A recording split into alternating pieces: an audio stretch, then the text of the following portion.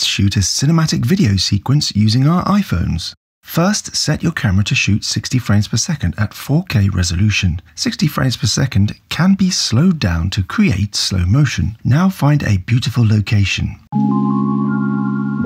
When you're capturing shots, think about movement. Video without movement is called a photo. Movement can be camera movement, movement within the frame, or a combination of the two. Don't forget, movement is what makes slow motion look cinematic. Here's some shots you can try. A reveal shot. Get 3 walking shots, 1 shot of your feet and 1 shot of your head.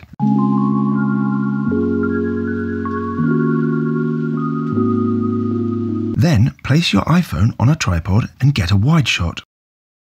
I had this idea for a shot with the iPhone going behind the leaf. Then cut to a wide, moving from the leaves to end the sequence.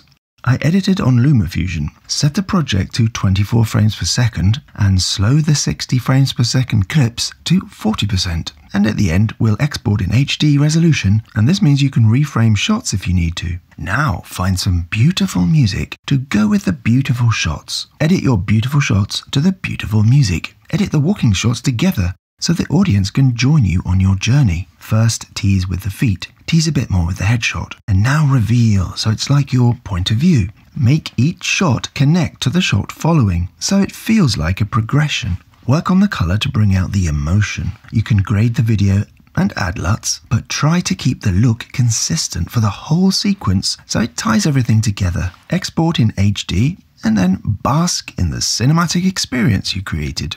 Well, you earned it.